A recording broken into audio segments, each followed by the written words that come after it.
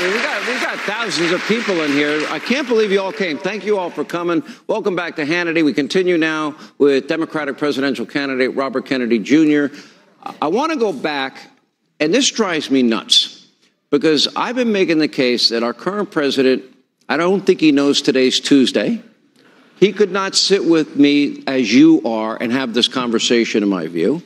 I think he is physically weak and cognitively a mess. And nobody wants to say it except a few of us. I want you to look at this tape and tell me if you think he's fit for the job. Take a look. Let's go lick the world. We cheer for Muslim athletes like Kareem and Joan Shengang. I'm going to pronounce Shanga Kawawa. Ban on transgender Americans. Mr. President, thank you. Thank you. Thank you very much. Appreciate it's great to have you. It's great to have you. Thank you. Don't go anywhere. It's a very exciting day around here. We'll have reaction. I met alone with him, just he and I, and a simultaneous interpreter 68 times, 68 hours, 68 times, more than 68 hours. All right. God save the Queen, man.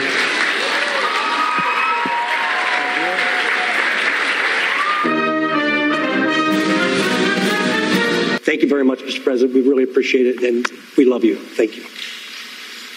I might add, if I didn't, I'd be sleeping alone. You have to explain. I better explain that. Some don't know what I'm talking about. My wife's a Philly girl. All right, where are we going? Well, we're going to win, and we're going to help. We have plans to build a railroad from the Pacific all the way across the Indian Ocean. Queen, man. By the way, I met with who are those guys that fly over shortly? You heard of them, haven't you?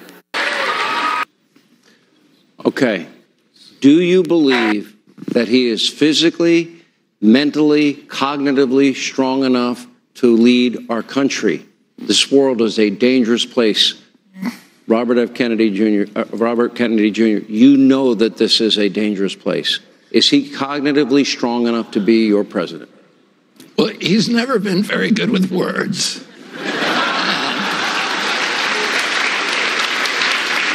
You know,